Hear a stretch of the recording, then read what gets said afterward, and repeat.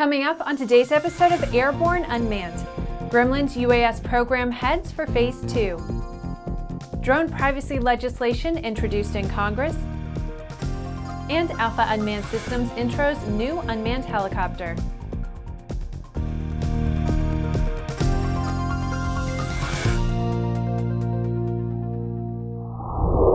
Hi, I'm Bree Cross. Welcome to the Aero-News Network's Airborne-Unmanned program, a weekly news program covering all things unmanned, in partnership with AUVSI, the Association for Unmanned Vehicle Systems International. DARPA has awarded 2 Phase 2 contracts of its Gremlins program to Dynetics and General Atomics Aeronautical Systems. The goal of the Gremlins program is to develop UAS that can be launched in groups from different types of military aircraft while they are out of range of adversaries. These vehicles would be launched from military aircrafts such as small fixed-wing UAS, bombers, and fighters. Once the UAS complete their mission, a C-130 transport aircraft would recover them in the air and take them home to be readied for reuse. Quote, the Phase 1 program showed the feasibility of airborne UAS launch and recovery systems that would require minimal modifications to the host aircraft, says DARPA's program manager Scott Weiser-Bernaski. We're aiming in Phase 2 to mature 2 system concepts to enable aircraft carriers in the sky using air-recoverable UASs that could carry various payloads advances that would greatly extend the range, flexibility, and affordability of UAS operations for the U.S. military. Gremlins are expected to have 20 uses during their lifetime and offer a reduction payload and airframe costs compared to expendable UAS, while also lowering mission and maintenance costs in comparison to conventional manned aircraft. In the next Unmanned Minute, let's take a brief look at a few of the shorter stories that are making the rounds of the unmanned vehicle communities. General Dynamics Mission Systems and the U.S. Navy have completed a full-scale evaluation of the Knifefish Autonomous Surface Mine Countermeasure UUV designed to be deployed from U.S. Navy surface vessels.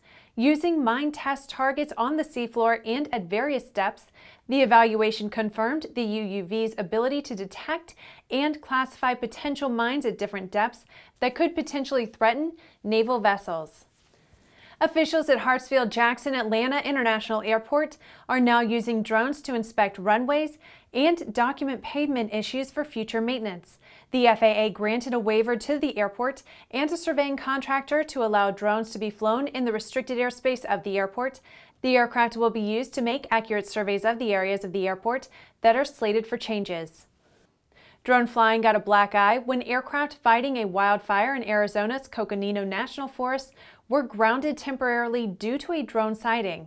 CNF officials said that a helicopter inbound to assist in firefighting efforts last week was temporarily delayed due to a drone flying in the area near the fire. The drone pilot has not yet been located. Canada has released new regs for recreational drones that carry hefty penalties, applying to recreational aircraft weighing between about half a pound and 77 pounds.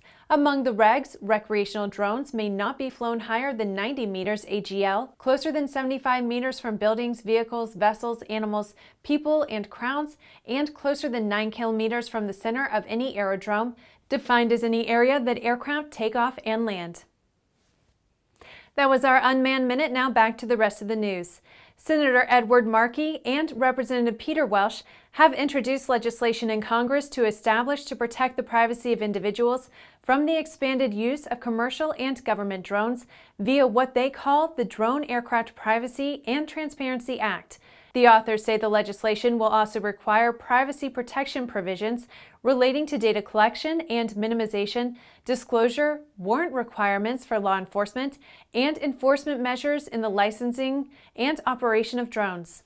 The Drone Aircraft Privacy and Transparency Act would prohibit the FAA from issuing drone licenses unless the license application includes a data collection statement that explains who will operate the drone, where the drone will be flown, what kind of data will be collected, how that data will be used, whether the information will be sold to third parties, and the period for which the information will be retained, require law enforcement agencies and their contractors and subcontractors to include an additional data minimization statement that explains how they will minimize the collection and retention of data unrelated to the investigation of a crime, require that any surveillance involving drones by law enforcement agencies will require a warrant or extreme exigent circumstances, and require the FAA to create a publicly available website that lists all approved licenses and includes the data collection and data minimization statements, any data security breaches suffered by a licensee, and the times and locations of drone flights.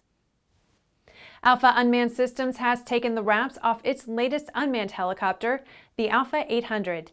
The new aircraft evolves from their Sniper with numerous updates. The improvements are many, starting with the FlyBar has been removed and a redesign of the landing gear, reducing weight and enabling better line of sight for the antennas. Saving more than a pound has allowed for increased fuel capacity.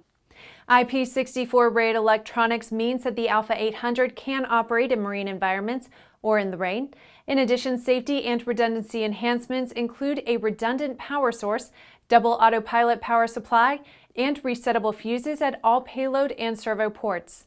AUS has also worked on integrating a multitude of payloads, currently covering numerous types of applications for multiple sectors, from surveillance, inspection, agriculture, mining, to mapping LiDAR or GIS. The Helo offers dual sensor cameras featuring day-night vision and as much as 40 times optical zoom and/or high-resolution and frame rate infrared sensors. All told, the evolved design enables the new Alpha 800 to have a higher payload capacity of 3 kilograms, an increase over the original 2.5 kilograms. Flight endurance has increased to 2.5 hours, offering longer range as well. Well, that's our program for this week. In addition to this program, our daily Airborne Limited episodes covering the entire aviation and aerospace world are streamed Monday through Friday. Don't forget to subscribe, like, and tweet us. Get comprehensive real-time 24/7 coverage of the latest aviation and aerospace stories anytime at aero-news.net, and more information on the innovative world of all things unmanned at auvsi.org and airborne-unmanned.net. We'll see you next week.